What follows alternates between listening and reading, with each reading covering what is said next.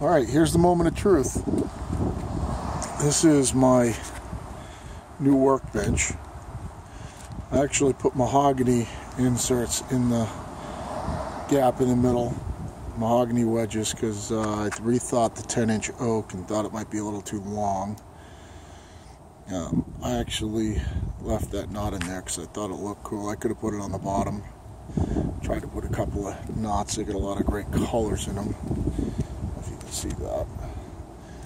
This is what it started off as. Standard piece of 4x6. They've been sitting out in the yard for a long time. And a couple of beams that kind of look like micro lamb, about 8 feet long. It turned out to be maple butcher block.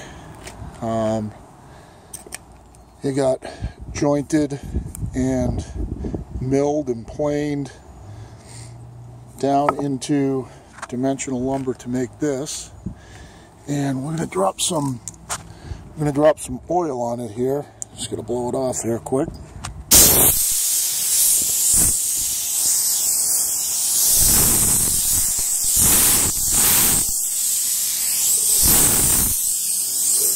So the beams of maple weren't wide enough to make a table out of.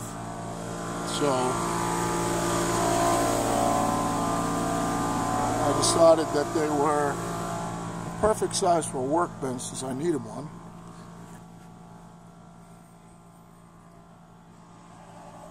It's been sanded out to 400 grit. Flattened, because I had to take an 1/8 of an inch bow out of it. I think I caused when I clamped it up, because the gap in the middle, it bowed up in the middle, so I had to take an 1/8 of an inch out of it. I've been at it since 7 o'clock this morning here. And let's see what it looks like with some oil on it.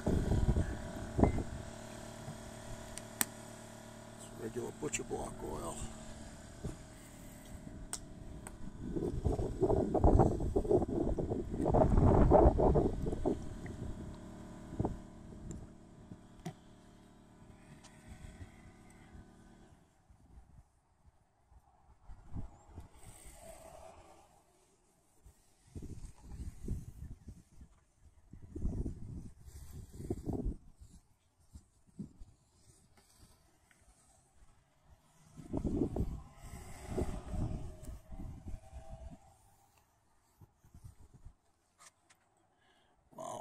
That is a thing of beauty.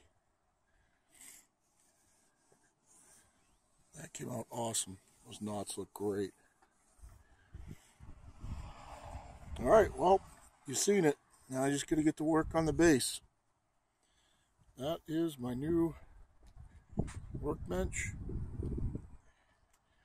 And like I said, it started out as one of these 12 feet long and 2 of these about 8 feet long. Thanks for keeping an eye on me.